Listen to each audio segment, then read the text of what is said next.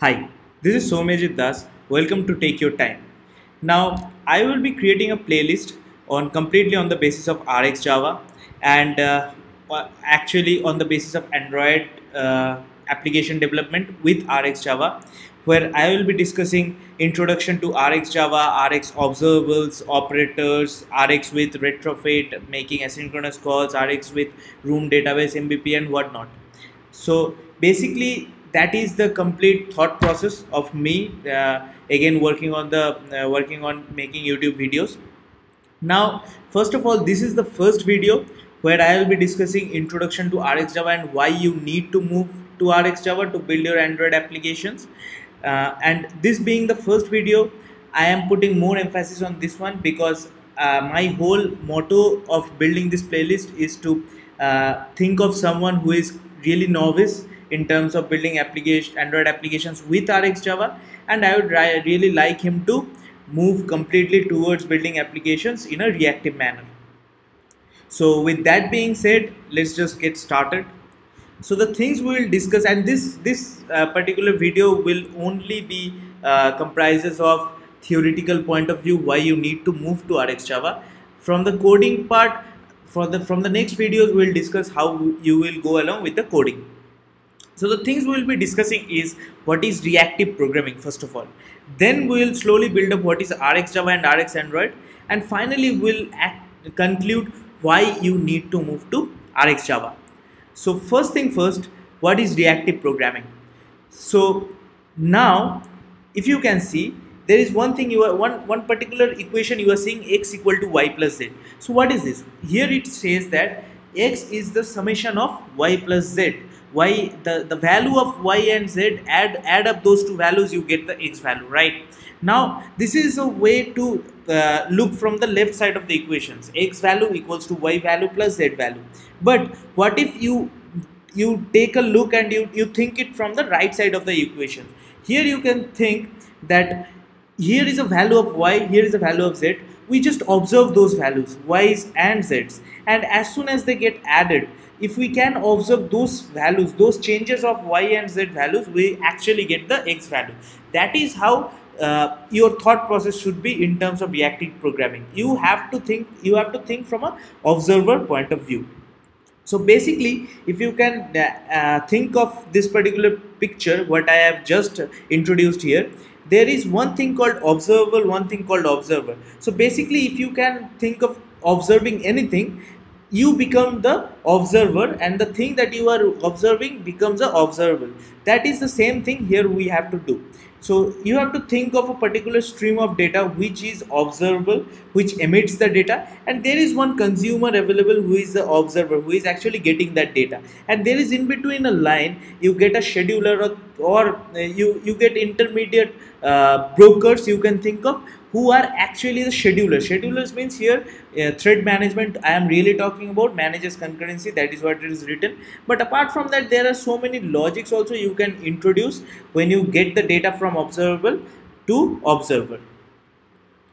Now then we can actually conclude that Rx is observable plus observer plus scheduler. So this is a this is more of an equation kind of thing, but you will slowly get the grasp of the inner meanings, what is happening once you start coding in a Rx manner.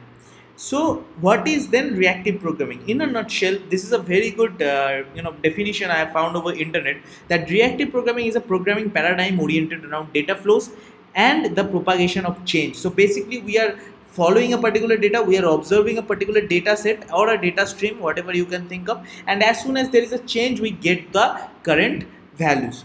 That is how reactive programming works.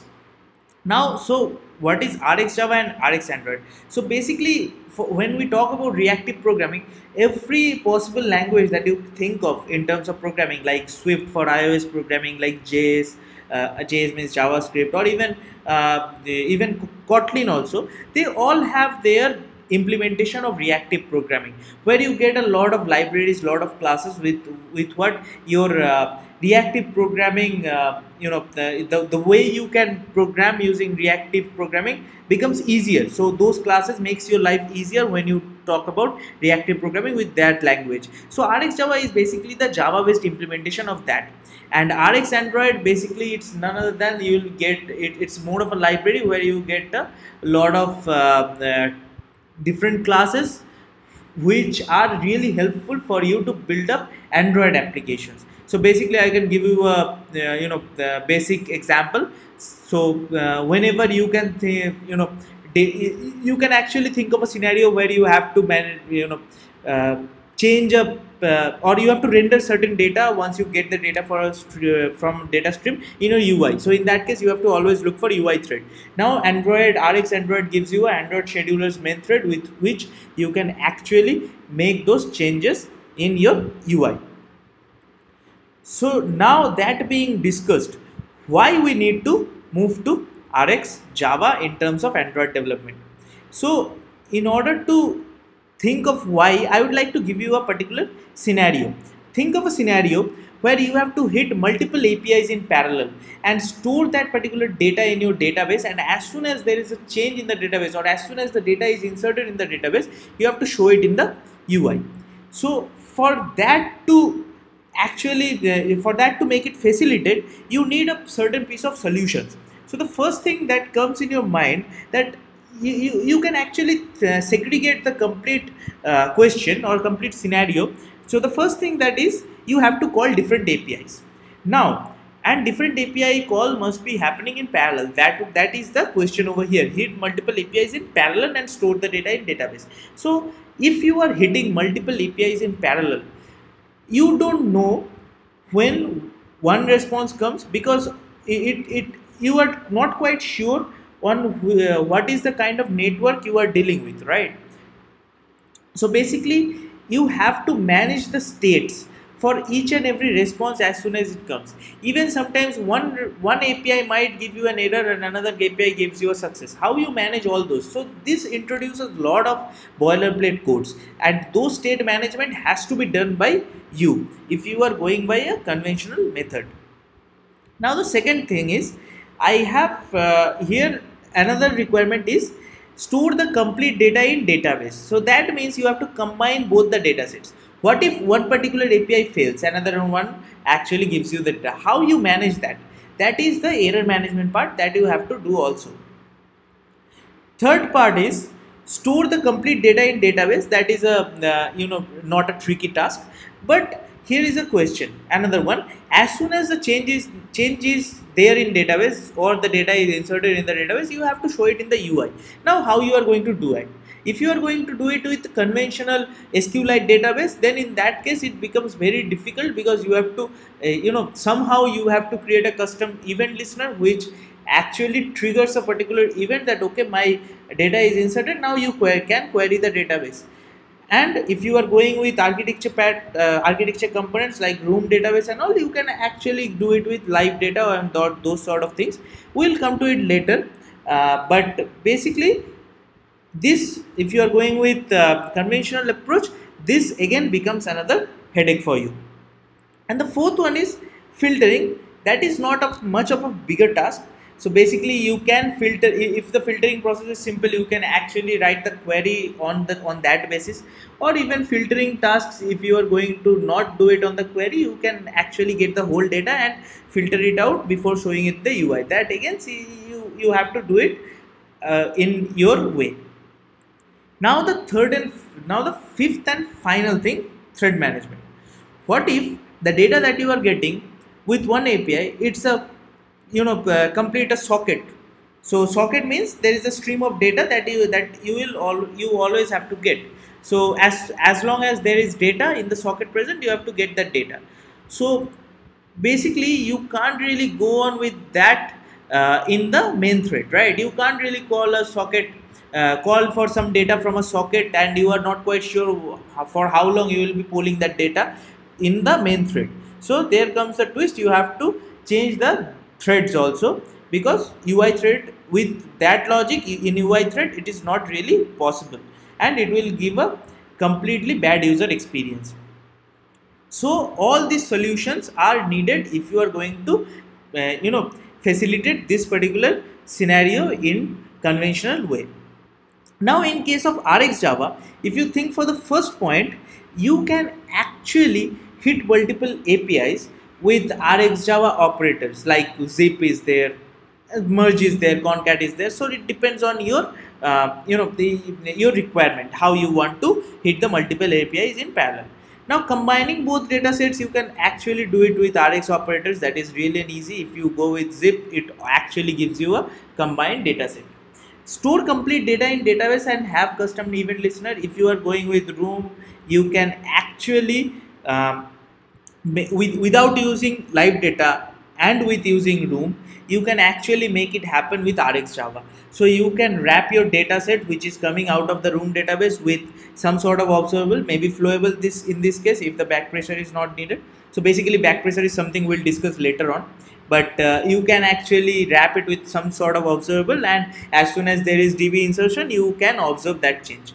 Filtering is something which becomes what do you say, you have actually in RxJava you have a lot of filtering operators with which your life becomes easier in terms of filtering, even if you are not writing the filtering logic in query. And finally, for thread management in RxJava, you get like different sort of threads, schedulers, different sort of schedulers, all backed up by thread pools, schedulers IO, schedulers computation, so whatnot. So basically complete solution you will get as a package in RxJava. So, and the best part of that one, once you implement this whole thing in RxJava, your code becomes also streamlined. You don't really need to you don't really need to write a lot of boilerplate code with a lot of state management things. So with that being said, so again, that was the thing. So we can now think of the advantages in a nutshell. So the best part of that one, what we have already discussed, is eliminate callbacks. What I mean by eliminate callbacks is that thing only what we have discussed. So basically there is one more scenario actually we can think of in terms of eliminate callbacks. So let's think of two API calls you are making, and the second one is dependent on certain sort of data from which is coming from the first API call. In that case, it becomes a callback hell, or even callback hell. You can think of callback hell once.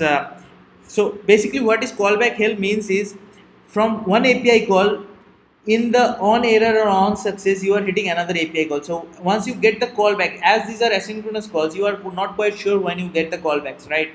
So once you get the callbacks, you again hit another API. Maybe if I can introduce the third one, again for that, the second one's callback, you have to hit a third one. So the code becomes very much not readable, and the lot of boilerplate codes, and also it's very difficult to analyze the code properly, because in every callback you are making another API call.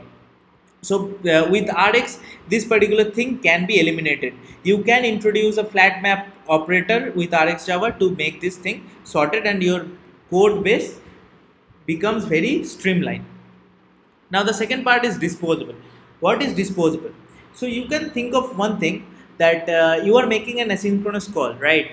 And in the meantime, when the call is still there in the queue, you are going to cancel it. So in that case, you with retrofit, you can actually have a call object. Once you create that call, and afterwards you can cancel it out, right, as soon as you need it, if that is present in the queue. But with Rx, every particular operation, not only asynchronous API call, every possible operations that you make with Rx, as soon as there is a connection or the subscription happens between your observable and your observer, there is this disposable object that you get it, and you can actually dispose that object whenever you require. So basically it can happen that with one activity you are making an asynchronous call, and the call has gone. Now the user is navigating to a different page. So even if the call comes back and you are trying to render the data which is coming from the call to the UI is not present. So the you will get a exception, or some crash may come up. So in that case, you can actually dispose that particular disposable as soon as your where you so as soon as your uh, user changes the screen. So maybe you can put that logic in the on destroy of the activity, or wherever you actually require that to stay. So you can put that logic there. So every particular subscription gives you a disposable instance which you can dispose anytime you want. So the next part, I have already discussed streamline coding. Everything becomes streamlined. You don't really need to write a lot of logic here and there. So the reader who is going through the code, he really does not have to face a lot of problems in terms of reading. And whenever something breaks down, it is easier for you also to understand where the problem is. Fourth, and one of the cool thing of RxJava is operators. You get a lot of operators. Everything you think of in terms like filtering, like making combining multiple data sets together, like using one data set for another call or for another operation. All these things, you get a lot of operators with RxJava. So your life becomes really easier. Believe me. Now the final part is multi-threading. I have already discussed, you get a lot of threads with backed by thread pools. So changing threads here and there is not a issue with RxJava. So you can easily, like, you will be writing one single line of code and that changes the complete thing. You are in this thread, you write one single line of code, and from that point onwards everything in the chain happens in a different thread. So when we'll discuss further, when we'll think of the coding, when we'll actually code it through, you will get to see how we can change the threads here and there. So basically these are really cool advantages from RxJava point of view, and I am pretty much excited for all of you to who has actually moved to RxJava. That is pretty good, awesome thing. But who has not done it, I am thinking that this is the very good time and opportunity for us to learn RxJava and make our life very easy to build functional and modular and streamlined Android coding with RxJava. So with that being said, from the next video onwards, we will discuss Rx observables and operators and whatnot. So that's it. Welcome to Rx World. Thank you. Bye. See you in the next video.